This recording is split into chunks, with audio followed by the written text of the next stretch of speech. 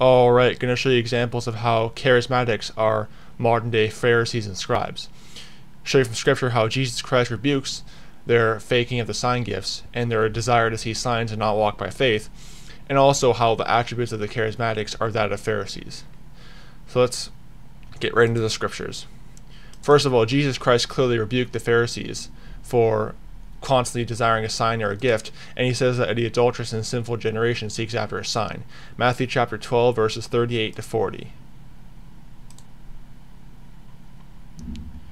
Then certain of the scribes and of the Pharisees answered, saying, Master, we would see a sign from thee. But he answered and said unto them, An evil and adulterous generation seeketh after a sign, and there shall no sign be given to it, but the sign of the prophet Jonas. For as Jonas was 3 days and 3 nights in the whale's belly, so shall the Son of Man be 3 days and 3 nights in the heart of the earth. Matthew chapter 16 verses 1 to 4.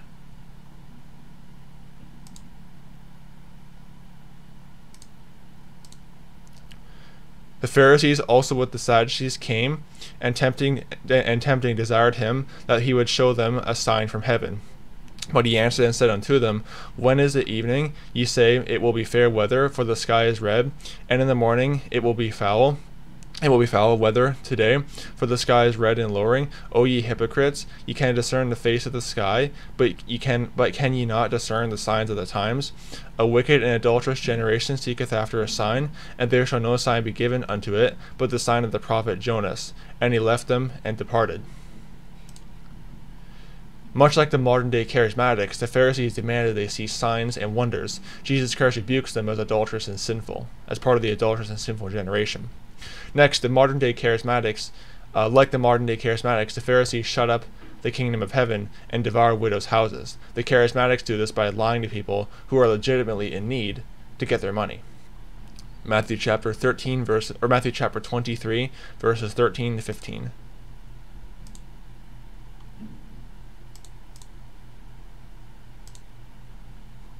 But woe unto you, scribes and Pharisees, hypocrites, for ye shut up the kingdom of heaven against men, for ye neither go in yourselves, neither suffer ye them that are entering to go in. Woe unto you, scribes and Pharisees, hypocrites, for ye devour widows' houses, and for a pretense make long prayer, therefore ye shall receive the greater damnation. Woe unto you, scribes and Pharisees, hypocrites, for you compass sea and land to make one proselyte, and when he is made, you make him twofold more the child of hell than yourselves. The modern-day charismatics make their followers twofold more the children of hell than themselves by preaching a false gospel of experiences over Scripture to them. They go by their experiences, they don't go by the Word of God. Much like the modern-day charismatics, the Pharisees ignored Scriptures for their vain traditions of men. Matthew chapter 23, verse number 23. Woe unto you, scribes and Pharisees, hypocrites, for ye pay tithe of mint and anise and cumin, and have omitted the weightier matters of the law, judgment, mercy, and faith. For ye ought to have done, and not leave for these ought ye to have done, and not to leave the other undone. Matthew chapter 15, verses 1 to 9.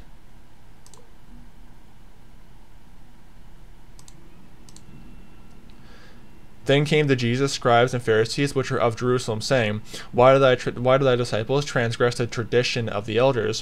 For they wash not their hands when they eat bread. But he answered and said unto them, Why do you also transgress the commandment of God by your tradition? For God commanded, saying, Honor thy mother and father, and he that curseth father or mother, let him die the death.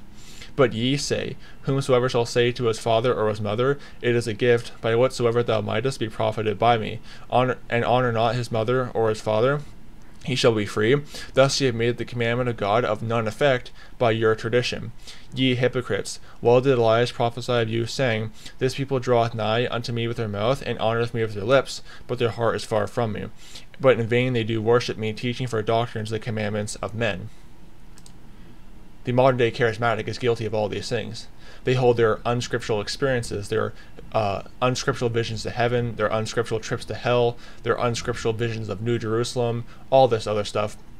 They hold their traditions. They don't go by Scripture. They go by their traditions. They go by their experiences. They preach the gospel of experiences over Scripture. They preach the gifts over the gospel. And they're making people the twofold more the child of hell than themselves. And they're going to people who are legitimately have health issues and conning them out of their money to supposedly heal them or get devils out of them, when really they're imparting devils into them through their, and look at their supposed manifesting of the gifts of the Spirit. It's clearly devil possession. Read Mark chapter 5, Mark chapter 7.